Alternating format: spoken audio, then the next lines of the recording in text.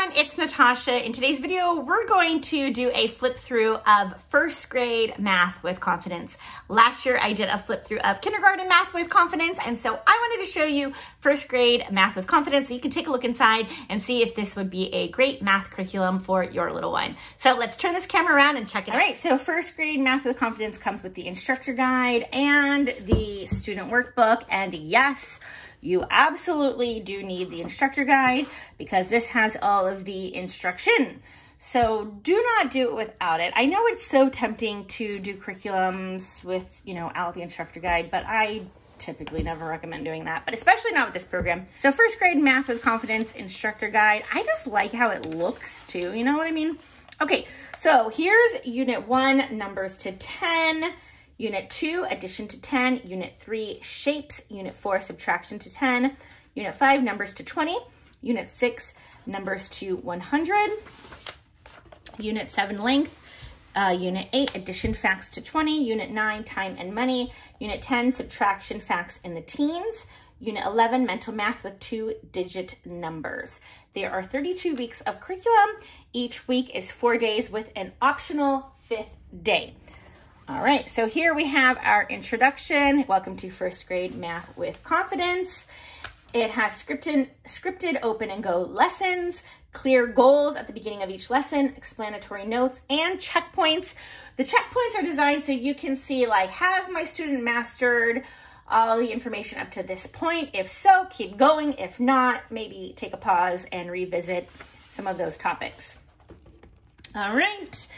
And then we'll go into, I do suggest reading all of this information, but I'm going to kind of talk you through it a little bit too, but it does definitely explain to you kind of what you should be doing, how a lesson should work. For example, the lessons start with a warm-up and then hands-on activities and then the workbook. Now, I want you to notice here, the warm-up is 3 to 5 minutes. The hands-on activities are 10 to 15 minutes. And then the workbook is 5 to 10 minutes. The warm-up and hands-on activities, you will not find in the student workbook. And as you can see, this is actually the majority of the lesson is actually in the teacher guide, not in the student workbook. The workbook is really used to reinforce what they've learned and kind of like show what you know type of thing. It's really not the lesson itself. Okay, and then there's, for the enrichment lessons, which are optional, those are those 5th day lesson, there's a warm-up, a picture book, and an enrichment activity. Now, we only do homeschool 4 days a week because my girls do go to an enrichment program on the 5th day. However, I love doing the enrichment lessons, so I just kind of try to tie them in to another day, basically. And typically I'll do the picture book one day and then the enrichment activity a different day when we have additional time. All right, and here are the criteria to see if your child is ready for first grade math with confidence. They should count to at least 10, preferably higher, write the numbers from 1 to 10, identify basic shapes, and solve simple addition or subtraction word problems by acting them out with concrete objects. Okay. And just gives you some information what you should do if your child isn't understanding, if they're getting frustrated, that sort of thing. You do need some materials for your math kit, such as counters, pattern blocks, coins, and play money and index cards, along with playing cards and dice, a clock with hands, a ruler, blank paper, pencils, and a binder with 20 plastic page protectors. This is really just to keep your blackline masters that are copyable, which I'll show you those kind of in a binder put together, but that's really optional. Okay, and then you will, if you want to do the optional lessons, you will need the additional books that they recommend, but you could just get those from the library. Okay, so each unit starts off like this, where it's got unit 1. It gives you an overview of the unit, what your child will learn, and then the recommended math picture books, which are optional for this unit. So if you want to plan your unit, now each book will be a different week, but if you want to look at your unit as a whole, know what's coming up, what books you will need, this is what you can look at. Then we've got week 1. It always gives us a review of, or an overview, I'm sorry, of what your child will be learning each day of the week, and any extra materials you might need, and kind of like what they're going to be learning.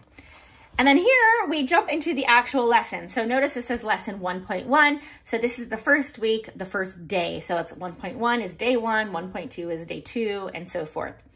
So here we've got the, it kind of gives a, I love this because it gives us a little breakdown of what our lesson is going to look like. So we're going to have the warm-up activities and workbook, and then it goes into more detail for each one. So for today's warm-up, we'll be counting from 1 to 20, 1, 2, 3, so forth. And then we're going to do a number scavenger hunt. Like, how fun is that, right? And then we're going to introduce the math kit.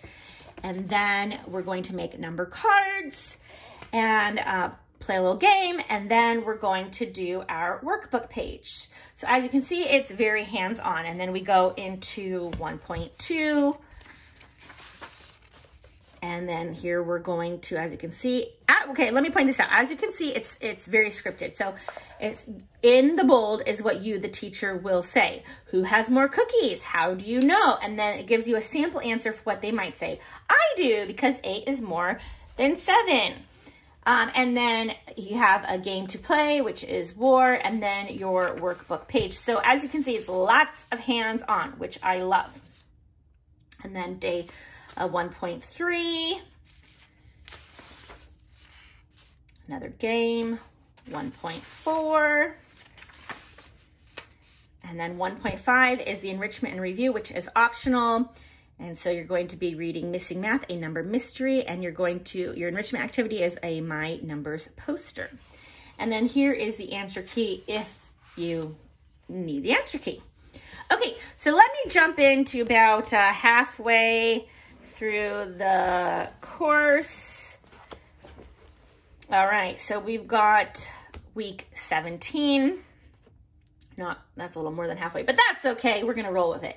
So we've got our overview here each day, what they're going to be learning, the importance of reasoning about place value, extra materials needed. You'll need a zip top bag. And for the enrichment activity, you'll need the book Only One and a weather forecast from your area. And then here, again, the lesson is laid out the same way. So we've got our little box here that shows us our warm-up activities and workbook, any materials we need, so very easy to see.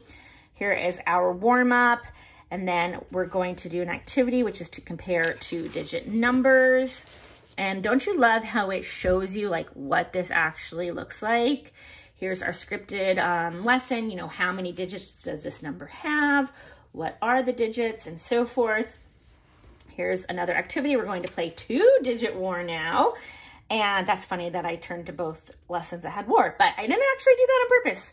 And then our workbook is to compare 2-digit numbers and review. And then lesson 17.2, same thing.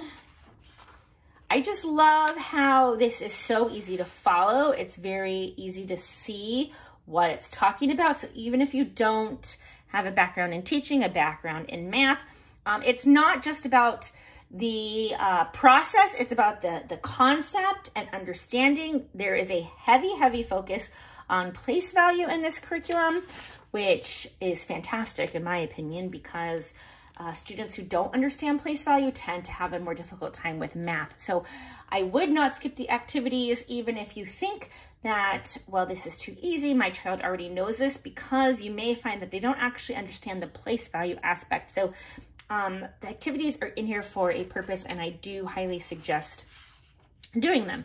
Okay, and then let's see, for lesson 17, our enrichment and review activity, we're going to be, warming up, counting, memory work, and review. Oh, I forgot to mention the memory work. There is math and memory work, and in the back, there is a list of all the memory work. So if you are a classical homeschooler, you will appreciate that. Memory work is just basically things your child should memorize.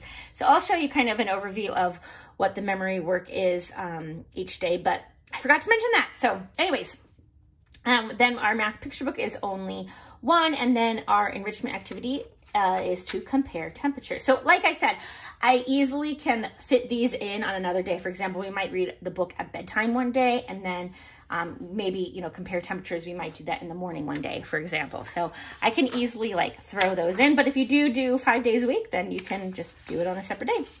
All right, and then here, let me show you this checkpoint. So this is the Unit 6 checkpoint. And this is by the end of Unit 6, most children will be able to, and then it tells you all the things that they should be able to do. And is your child ready to move on? And so then you would decide yes or no. Can we move on, or do we need to kind of go back and refocus on these things a little bit more?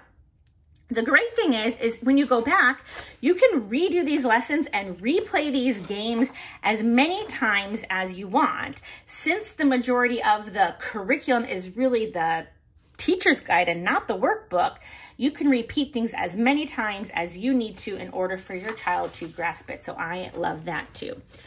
All right, and so then let's go to the end of the book. So we've got review and celebrate, yay! So we're gonna have our warm up, counting, memory work, and review. Activity, celebrate what your child has learned about numbers to 100. And here it says review numbers with your favorite activities and so forth. And let me show you too, well, let's finish here. Anyway, okay. And then our enrichment and review. So, all right. Here is our complete memory work list. And so you can, basically each week, or each day, you'll practice your memory work. And so it starts off, you know, raise your left hand, raise your right hand. How much is a penny worth? A nickel, and so forth. And then basically every other week, they're learning some more new information. And that's how that works. And then there's no new memory work introduced after week 26. So you have plenty of time to finish memorizing all this after week 26, because there is 32 weeks in the curriculum. So, and then here is our scope and sequence. I love this too, because I can easily see what is coming up. And then our complete picture book list. Basically what I did, and my marks on here, the L stands for library. That means I'm gonna get them from the library, and the stars mean I need to purchase. That's essentially what I did there. So, and then we have our materials list. So if you wanna gather like everything you might possibly need all at once, you can, you know, look at this. I honestly have never like come across something that I'm like, oh, I don't have that, I have to go buy that. I've had everything on hand, so that hasn't been a big deal.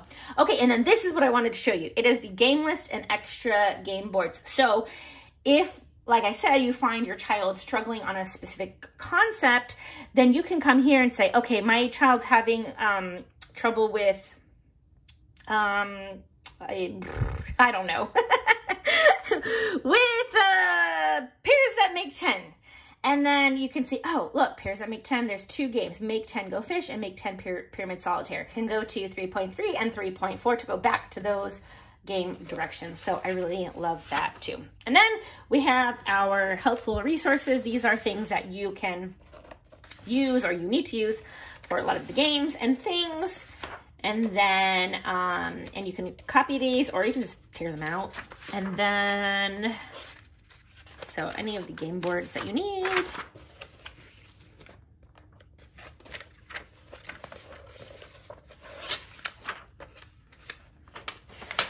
The part total amount of those shape cards.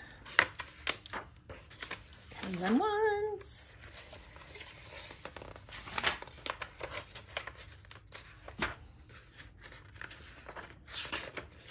And like these are pattern blocks, like we have pattern blocks, so I didn't use pattern block masters, but if you don't have pattern blocks, then you can use these, that sort of thing. And I also have play coins, so again, I don't need these, but they're there in case you don't have these things. You can cut these up. Okay, so then we have our student workbook, and here's our table of contents here. Now I am going to jump to here this is kind of where we have left off. So we are beginning lesson 14. So I will go through kind of a few different lessons in this workbook so you can kind of see what it is like. But here is basically each day they will have a front and a back, okay?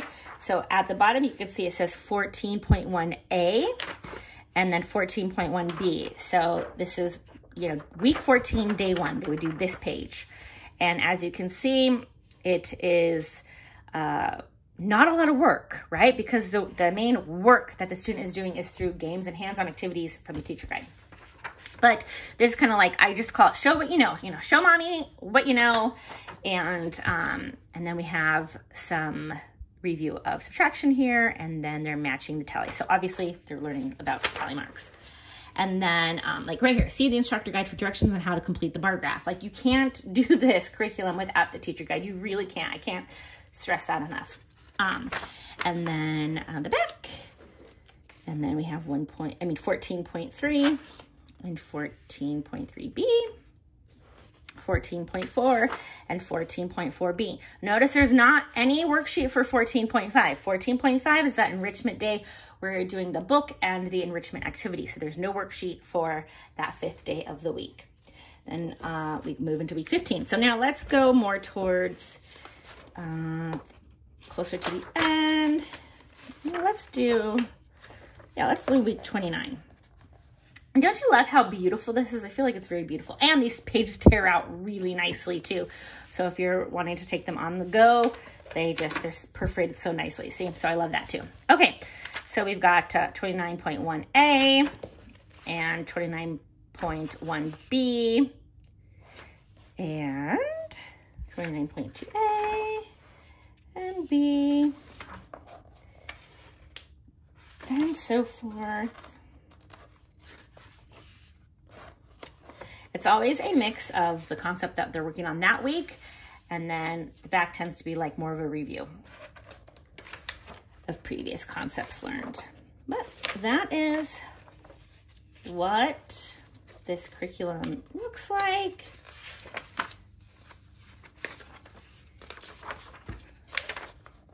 Isn't that cute? My favorite math activity this year was, that's so cute. And a little certificate at the end. So I hope that was helpful to you and you got an idea of how the first grade Math with Confidence program works. I am very happy with it. It is like the perfect math program for me. I love how it has short lessons. I love how it's hands-on. I love how it incorporates the literature books to enforce and enhance the lessons each week. I actually love everything about it. It's colorful, it's easy to use. My daughter likes it, so I highly recommend it. And I look forward to using 2nd grade Math with Confidence next year. So this is something that we can continue to use and plan to continue to use. So definitely go check it out. I love the Well-Trained Mind products, and I'll leave a link down below where you can find it.